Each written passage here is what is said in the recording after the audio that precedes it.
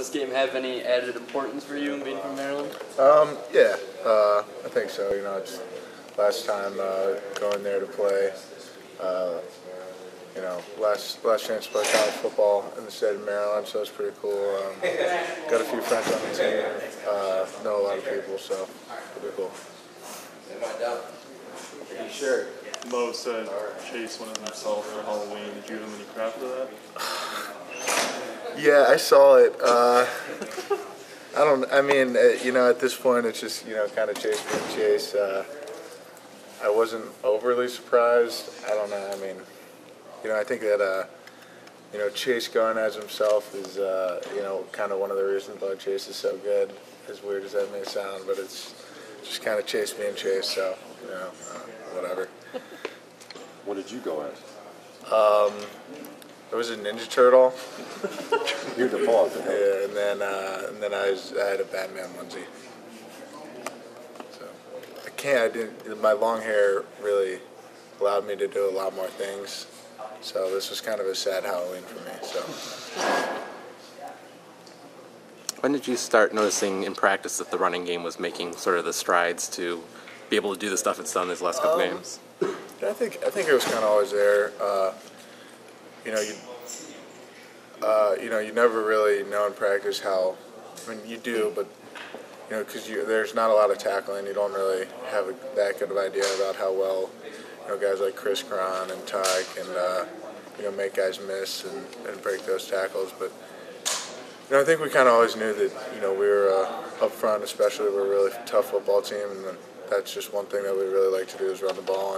And at times, all throughout camp and during the season, we were able to run the ball against our defense. So I think that was the biggest thing that, hey, you know, told us we had something special there.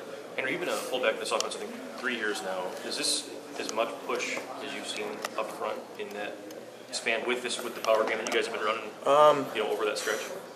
I don't know. I mean, I think numbers don't really lie, but you know, we just think we're really well coached up front. You know, our schemes are really good. You know, I think we feel like we can at the moment kind of block any look that we're getting.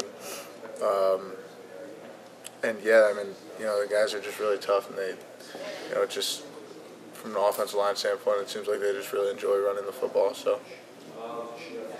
You talk with Melvin much this week? Yeah, he actually just texted me when I was walking in. So I'm excited, really excited to play against him. So that'll be fun. I think he said, I saw somewhere last year, he said that you were trying to trash talk to him. Yeah. He wouldn't reciprocate? Yeah. I hit him one play, and I was like, you know, I tried to trash talk, and he just smiled, and he's like, nice block, nice block. I'm like, come on, man. You know, for once, just, you know, act mean, but he didn't, so maybe this time. Caesar made his first start this past week. What did you see from him? He's going to be a great player. You know, he's really athletic. You know, he's still coming along, but you know, he has all the tools to really become a great player for us. So, really excited about that.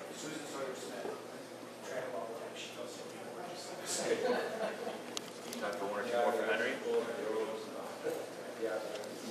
When you say Chase going as himself to Halloween is one of the reasons he's good in like a weird way, what do you mean by that?